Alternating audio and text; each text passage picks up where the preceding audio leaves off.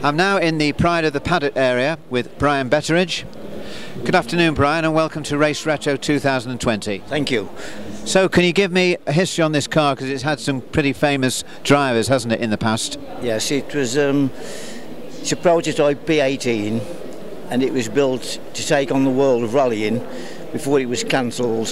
When the Quattro came out, the project was cancelled, and the driver was going to be Harry Vatanen and Penty, and unfortunately the programme was scrubbed, but it was tested regular by Harry before, when he was world champion with his RS2000. This car was tested frequently, and when he won the Portuguese rally, when he was world champion, this car was taken in private on the same stages, and every mile this car was a second quicker.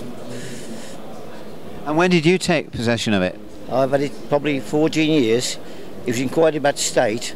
It spent a lot of its time in South Africa, and in 1985 it won the 1985 South African International Rally, and it's the only rally it ever won, and it had more retirements than wins. And you've used it for what, though? I do demonstrations with it. It was in a state when I had it. It took me 40 years to get it correctly right, and I believe it's the only one of its kind in the world, and Ford keep pestering me to put it into the museum, but I'm eventually going to hand it down to my family, and my son will take it on next.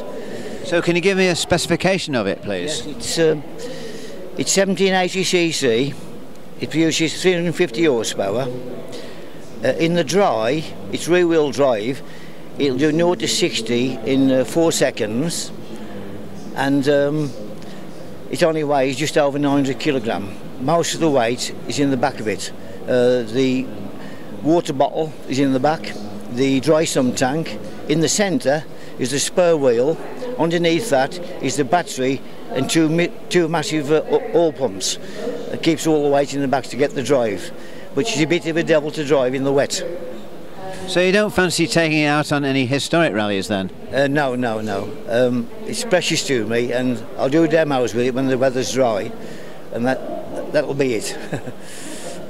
And in the past, Brian, you've been a rallycross driver, is that correct? That's correct, yes. I did rallycross from 85 when I retired in 1993, and I used a Gartrek Escort rear-wheel drive, which is similar to this car today. And in 1990, I managed to achieve something a two-wheel drive never did before.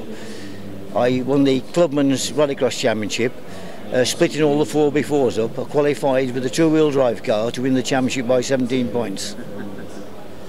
Before that, I did autocrosses in the 70s in a VW Beetle, and that was quite quick. That was a champion winner.